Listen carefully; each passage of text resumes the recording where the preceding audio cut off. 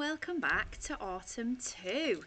Autumn 1 went so quickly, we've done so much learning already, but this is just another little update to let you know what's going to be happening this half term as we prepare for the Christmas holidays.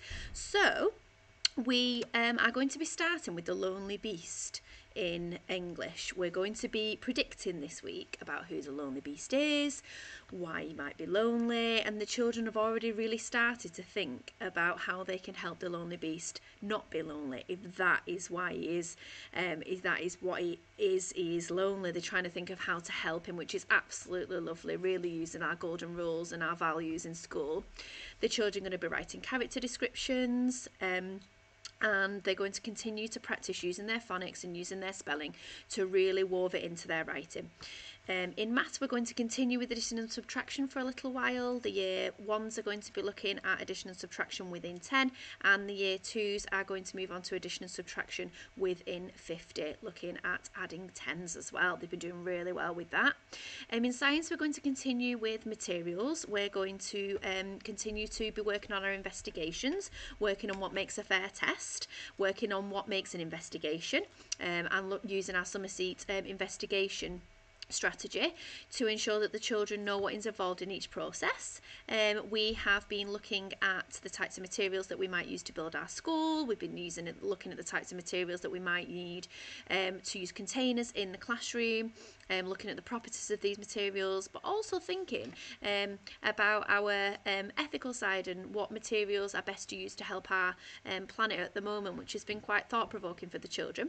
We are going to be looking at our local area of Summersea in geography, which is quite exciting. We're going to do quite a lot of field work, looking at the river, looking at the physical and human features of the geography around the site. And then we're going to look at an area called Koch Goma in Uganda, which is an area that we support through Educid to help provide education for children over there. We help support them through raising funds so that the children can go to school, and so we thought it'd be a really lovely opportunity for the children to look at how life is in Uganda and how life is in Summersea, and look at the similarities and differences through a lot of photography and a lot of maps, looking at human and physical features.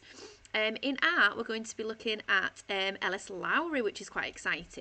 The children are going to be drawing, and they're going to be looking at how to use tone to add detail to drawing, how the black and the white can really add detail if you use tone, and how just using a pencil can make such a difference. So the children are going to be looking at that. They're also going to be looking at, in computing, they're going to be doing grouping activities to start with, and they're going to be using Purple Mash to support them with that.